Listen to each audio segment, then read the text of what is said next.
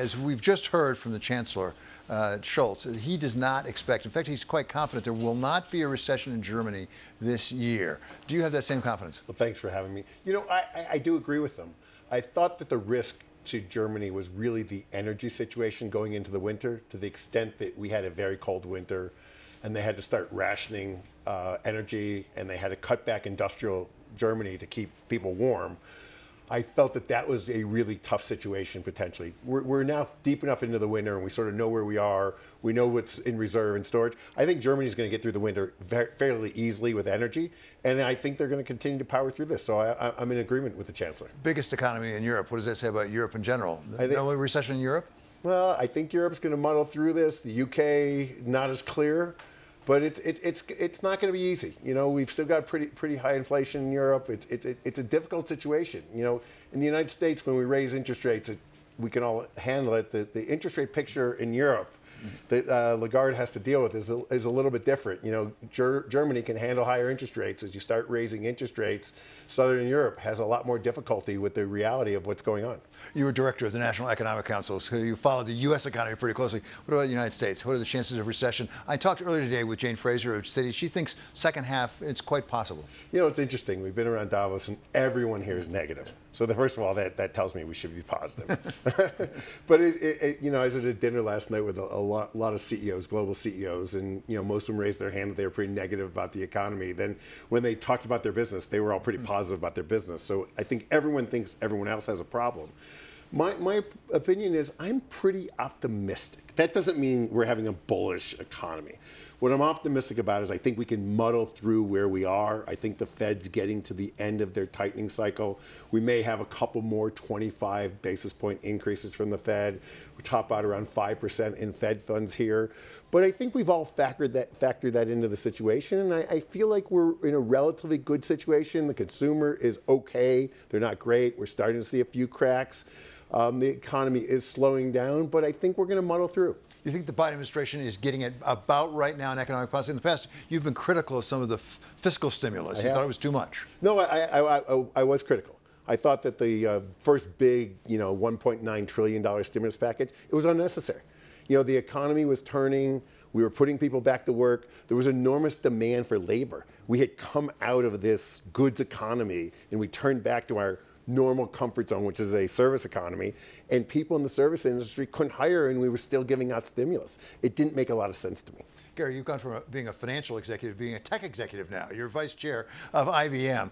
Give us a little insight into where tech is heading, particularly in computing. We hear a lot about quantum computing. We hear about open AI and ChatGPT. Where are we going in terms of artificial intelligence? So look, the whole machine learning, artificial intelligence industry, it's really interesting because it affects industries at sort of almost all ends of the spectrum. You know, when you're out hiring people, and we've all lived through a labor shortage, as I was talking about, we've been unable to hire people. We've got record low unemployment in the United States. So, you know, AI and machine learning has been used to fill that void. So in the bottom end of the spectrum, where it's been almost impossible to hire people, we see companies using machine learning to replace people that they can't hire. So a typical example of that is you pull up to a McDonald's drive-in today, you're probably ordering from a machine. It's not a human being. You're ordering your Big Mac and your French fries and your milkshake from a machine. Not because the McDonald's wants a machine, it's because they can't hire people to do it, and it's very efficient to go to the machine. You take the other end of the spectrum, we're using machine learning or using automation to really enhance the skills of people higher up in the spectrum.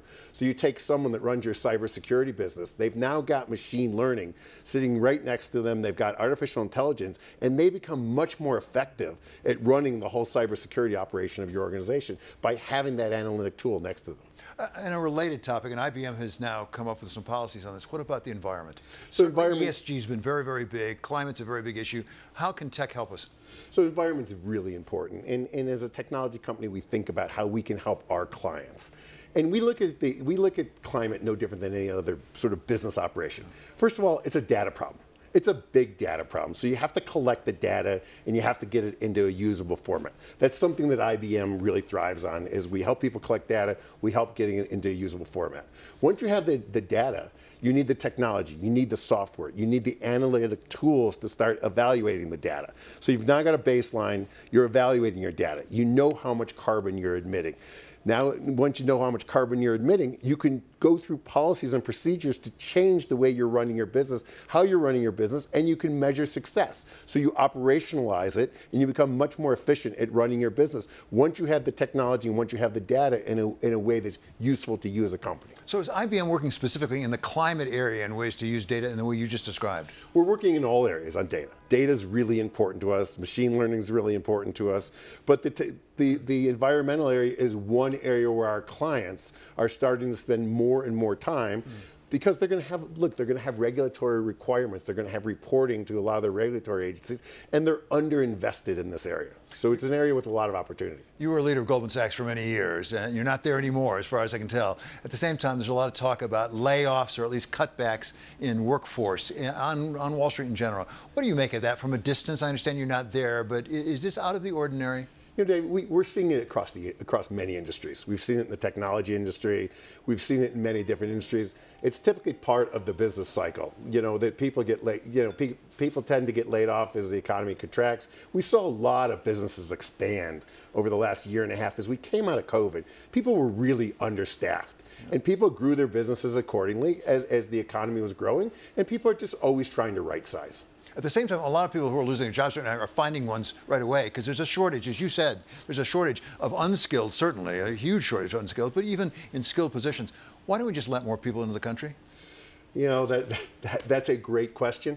You know, we've got people coming in the country. We've got people coming in the country illegally. The question to me is even more basic than that. Why aren't we giving them the ability to work?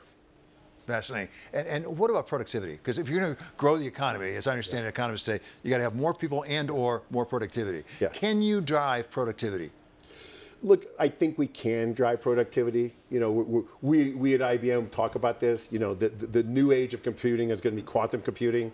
Quantum computing is going to be very important. It's going to be very important to the environment. We're working on things in quantum that can help the environment. It's going to be something that we think can drive productivity as we can solve bigger and bigger equations and we can solve bigger problems. But it's all about productivity. You're right. It's not just putting people to work. It's making people more productive, getting more work out of the same people. You've been in the private sector, obviously in very senior positions. You've been in the public sector, very senior positions. As you look out into 2023 and beyond, maybe as important, what do you think the biggest challenges are? You know, look, we've got to figure out where we are economically. You know, we've gone through this sort of unprecedented period. We went through a zero interest rate policy, which I don't think made sense at the time. We went through a huge amount of quantitative easing. We're now going through a sort of unprecedented interest rate tightening cycle. We're going through quantitative tightening. We've got to see where things naturally settle into a more normalized economic picture. And I think we will get there. You know, I don't think the Fed should be using their balance sheet as aggressive as they have been. I'd like to see the Fed get out of the balance sheet business. I'd like to see all the central banks get out of the balance sheet business. And we're going to have to understand what the normal growth trajectories look like. You know, we've been through unprecedented economic cycles at both ends of the spectrum, literally in the last, 5-6 years here.